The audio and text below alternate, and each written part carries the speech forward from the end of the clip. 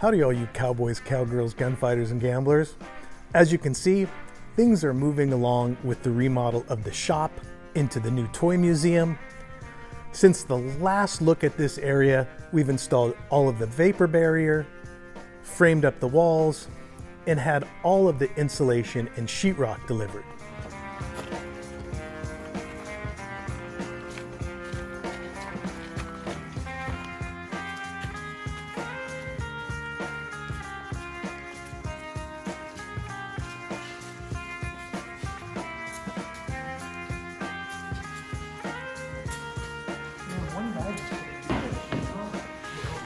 Now soon we'll get all that sheetrock put up, and then we can get some texture and paint on the walls and finally move in. I've also had some electrical work done by the folks at Taylor Electric. They did an excellent job, but that step delayed the rest of our process by about a week. Not the fault of the fine folks at Taylor's, it was just an issue with scheduling and working around the current quarantine. Now we've also torn down the ceiling and the wall that covered part of the shop. A big thanks to my pard Chris for his help on that. Of course, anyone that's helping me over here is working at practicing social distancing by maintaining at least 6 foot distance and not sharing tools. So again, the project is moving right along. Slower than I'd like, but that's just how it is.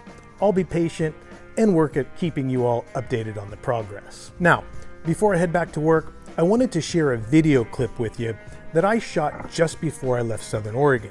I had an opportunity to do some cowboy action shooting with my pards at the Table Rock Rangers.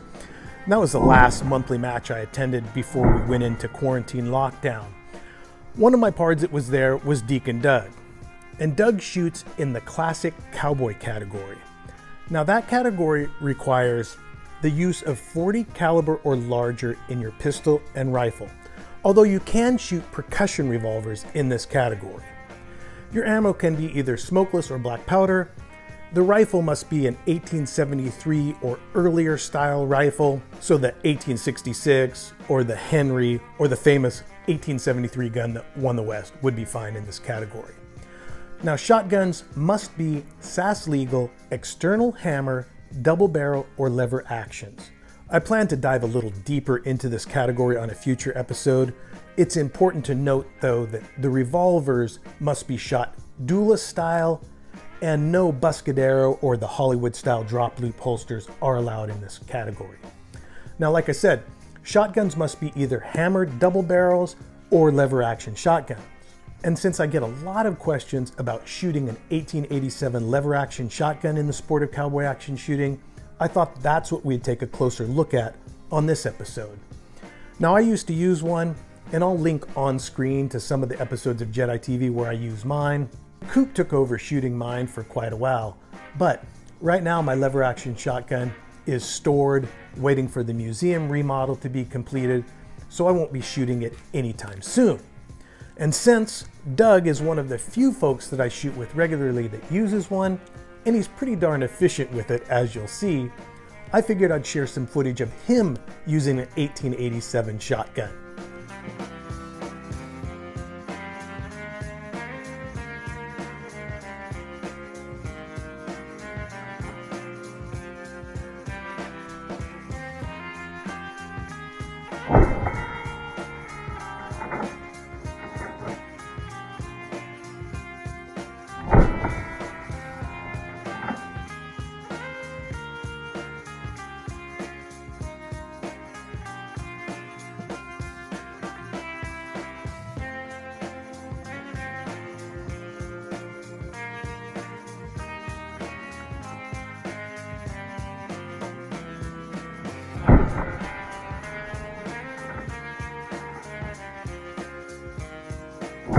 And Doug's 87 was worked on by Coyote Cap prior to Cap's retirement. So if you're looking for a lever action shotgun gunsmith, right now both Deacon Doug and I would recommend looking up Lassiter. He's the go-to guru of 1887 shotguns. Of course, if you know another smith that's good with these shotguns, then by all means leave that information down in the comment section. For now though, enjoy some cowboy action shooting with Deacon Doug. And don't forget to hit that like button for him. Let's play. Stand by.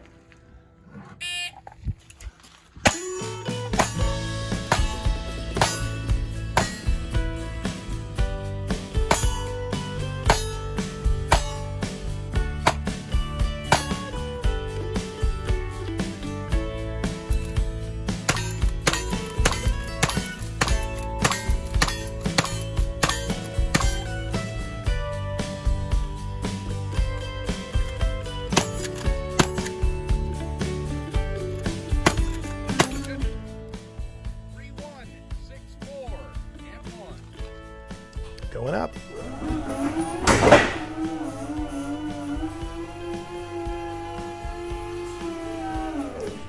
All right, y'all, if you enjoyed this episode, please be sure to give it a thumbs up by clicking on that like button. And if you're new here, make sure to subscribe to Jedi TV so you don't miss out on any of my adventures. And if you're a regular here, please consider supporting our channel through either the Buy Me a Coffee program or through our Patreon.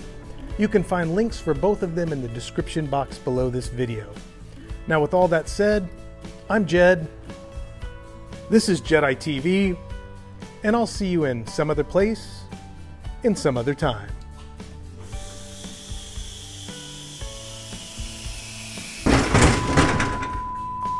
Shotguns must be SAS legal, external handler. Now, shotguns must be SAS legal, external handler.